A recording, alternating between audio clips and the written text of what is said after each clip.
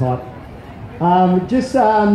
As we were mentioning before, there's a whole lot of different food stalls that you can go and grab some food from, and water and drinks and that type of thing. There's also an ice cream truck that we found got quite a visiting by everyone yesterday afternoon, just as it was getting a little bit warm. So yeah, just make sure you keep your fluids up today as we're popping around. We hope you are enjoying this, the cultural demonstration that we're seeing this morning from Sri Lanka. I don't know who's just been sitting here or who's changed over, but the team that we've just been watching actually flew in from Sri Lanka to be part of this. So it's great that they can come here and actually show the real Sri Lanka to you guys sitting here in Sydney.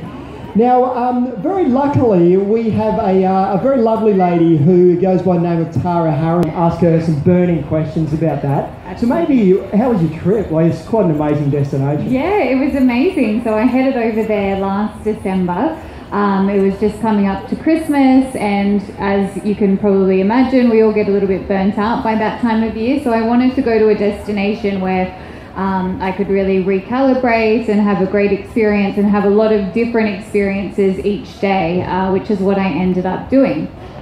So Sri Lanka really appealed to me. This wasn't actually a work trip. It was a personal one because so many of my friends had been to Sri Lanka and said that they'd had such an amazing time that word of mouth recommendation meant that I was booking my flights and heading over there for a week. And you've got to take that as pretty something serious because Tara gets to travel around the world a lot.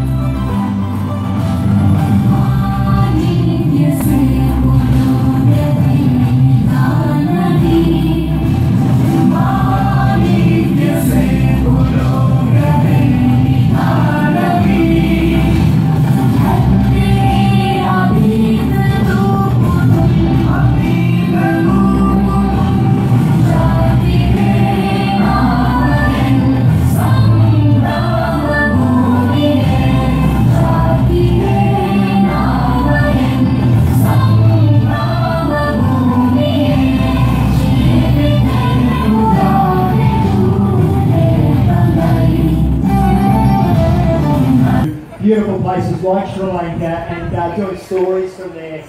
Just to bring back to the Aussie audience on the Today Show and a bit on Getaway, just to show you guys where you can travel around the world and some of the beautiful destinations that we have, and Sri Lanka is obviously one of those as well. Today it is all about Sri Lanka, and we're celebrating the culture and the food and everything that you can get over there as part of the destination. As a world-class travel destination that's really blossomed over the last few years as well. Welcome, Terry. If anyone would like some more information, I'll just run through